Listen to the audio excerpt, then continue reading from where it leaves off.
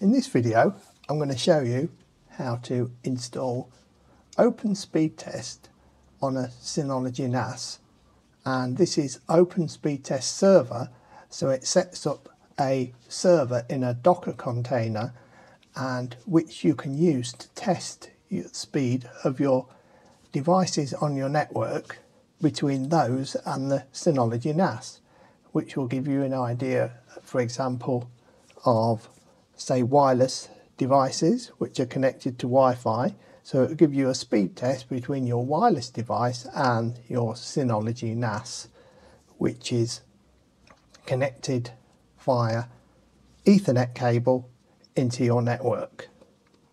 So it will give you a speed test between the Synology NAS and the actual client device. So what we'll do first is, as you can see on screen, I'm logged into my Synology NAS, and what we need to do is open up Package Center. You can do this via the shortcut if you have one on your desktop like I do, or you can go into the main menu and select Package Center.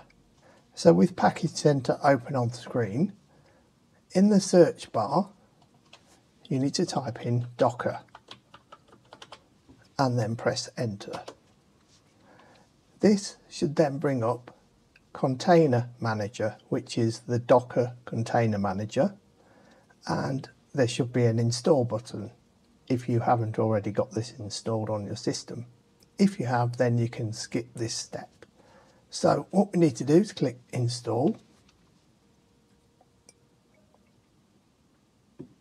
Then if you're presented with the Container Manager install and select a destination volume to install the package window, you may or may not receive this window. Because I've got multiple hard drives in my Synology NAS, it's asking me where I want to save the actual application to. I'm going to be saving it onto the default one, which is volume 1, as there's plenty of space available on that drive. So I'll click next and then click done, and make sure you have run after installation ticked as well. It's not essential, but you might as well have it ticked while we're actually installing it.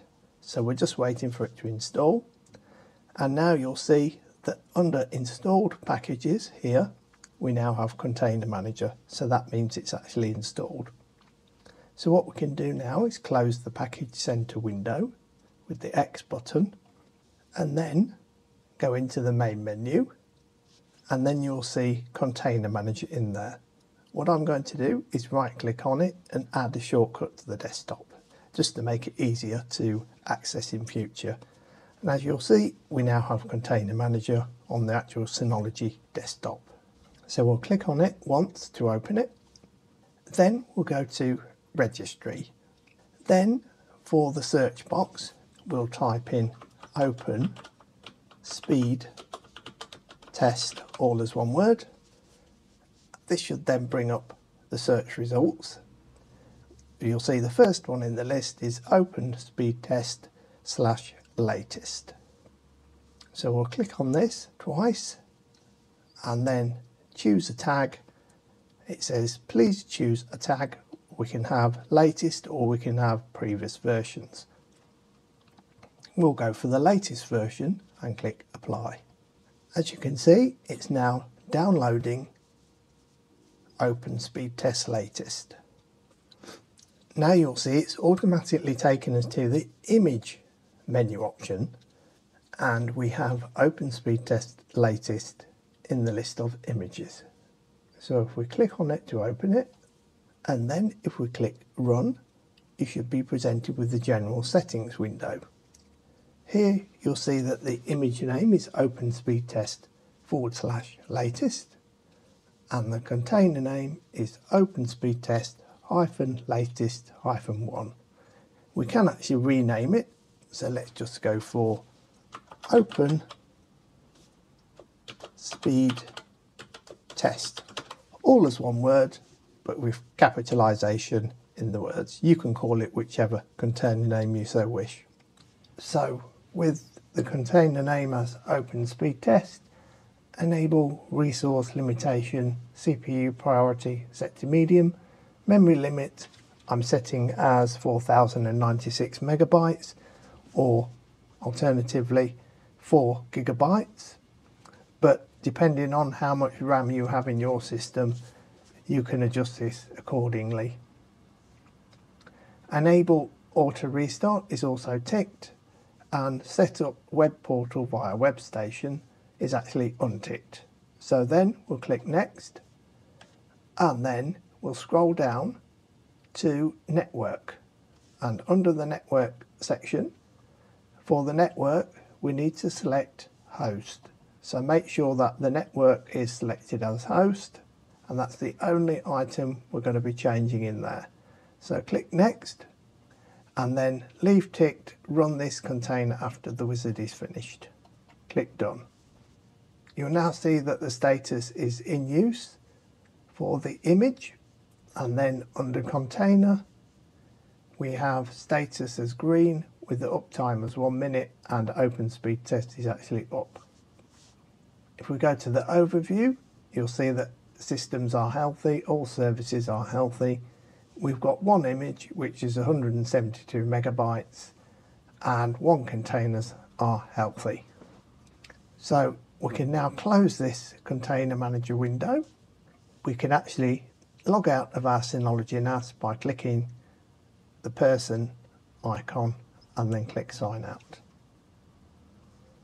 So then we'll open a new tab, and then in the address bar we'll type in the IP address of our Synology NAS, followed by a colon and then port number of 3000, and press enter.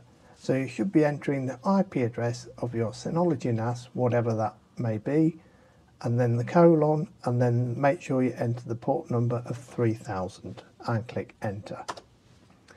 This will then bring up the OpenSpeedTest client application. So all we need to do now is click start, and what this will do is generate speed test results between this PC that I'm on at the moment and the Synology NAS on our network.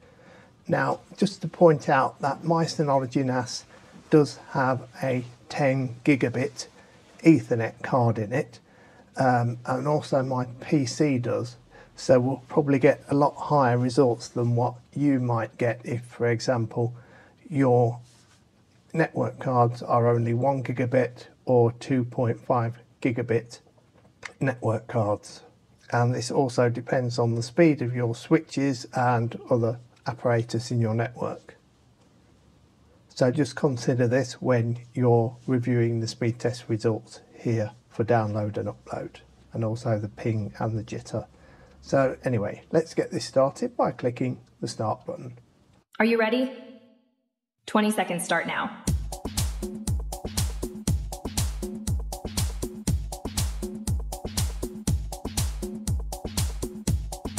Ten seconds remaining.